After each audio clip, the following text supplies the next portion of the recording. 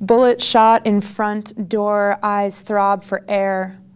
You enter in pockets he has emptied, the difference breathes in sincere acknowledgement. Chill of cowering knees in between your doors, reeks of blood told to expel from a valley, snow scraping a scar caught on fire. This is for Bill Grandpa Goldberg.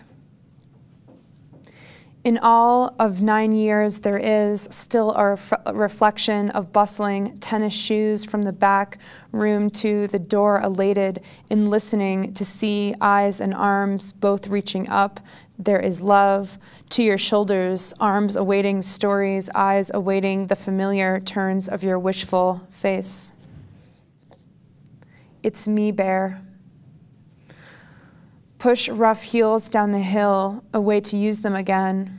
A bear on its hind legs melts back to concrete, signal for heels to walk by and continue drying in iron's shadow. Downbeat. Only a basement room acknowledges the skin has spoken. Welts bubble the surface and raise their fingers in the air to ask for a moment of speech. I've seen an ocean wave crash me open in red sand, once made from what moves blue through my veins before reaching the air. I've seen a tidal wave settle beside a cracking mesa, who craves for a drop from the dusty cornea. It is known now that this is the last singular moment. Each to follow will contain inhalation on the opposite breath. Keeping time.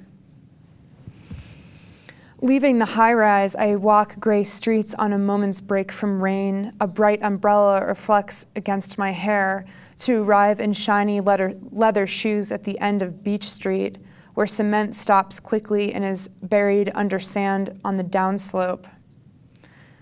Skipping along the edge of benches, the same ones that my grandmother used to sit at to get out of the sun and watch the waves pulse and continuously turn. The green awning at first covers the view that towers above, engulfing the high-rise that's now melted into rock and snow. Waves excitedly chase my heels back to cement. Briefly tasting the soles, I glance above the awning at mountains that indent and separate the clouds, pierce light just above their snow caps, watching over waves and keeping time. Skin. The house newly covered in light pink, a shell to hold in night wanderers. Fragile as skin, there to cover old chipping yellow paint and distract from the bizarre insides. Worthy of trick-or-treating to the house just to steal a look into the front hallway, to the red carpeted stairway. Evening shutter winds hit the cracking glass windows beside, held tight to the chair in the living room corner. Eyes, another, watch my eyes down to a book resting on my shivering knees. Wind circles the pink skin house, blushing, window by window. White curtains billow and wave in slow-moving formations, each wider than the last. In the wind's pulse, a small child's laughter, quiet, subtle, travels from the doorway. Blurry green with blue bottoms, small knees, he peers out from the corner, more laughter. When glasses reach my eyes, he's vanished, no longer behind the doorway, not hidden in a corner or under the stairway with the line of winter coats. Pace back to the corner chair through the doorway, skin, hair raised to the tips.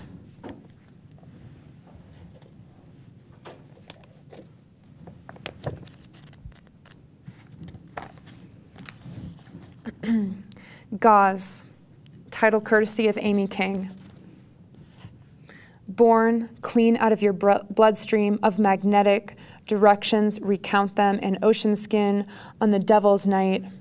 Utter the shrine, the raven feather, the glass heart. Breeze in slender space between subway rails, eaters and vacuum where movement never touches. Archive every blink and hand movement, never penetrates sweet with a human hand with fingernails without. A glove find earth, steer clear of radiating exit signs ambiguous, an altering of witches here dried, flowers placed over names. Continue to write even for the mental being, and dates on stones that now cover them with swirls, steel-plated air. Delete illness in the condition of suffering. There are notes still hidden in her sliding wooden doors. Return again with new thoughts, with noise and trash voices. Hear oral tradition and chords, pass back and forth, molded by red sand. Return again and singing.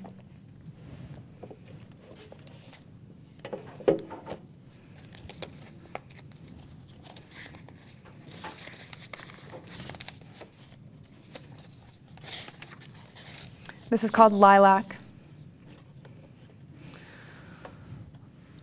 Sense limbs move where the oriental rug meets the couch. Huddle sleep on his side. Pause together.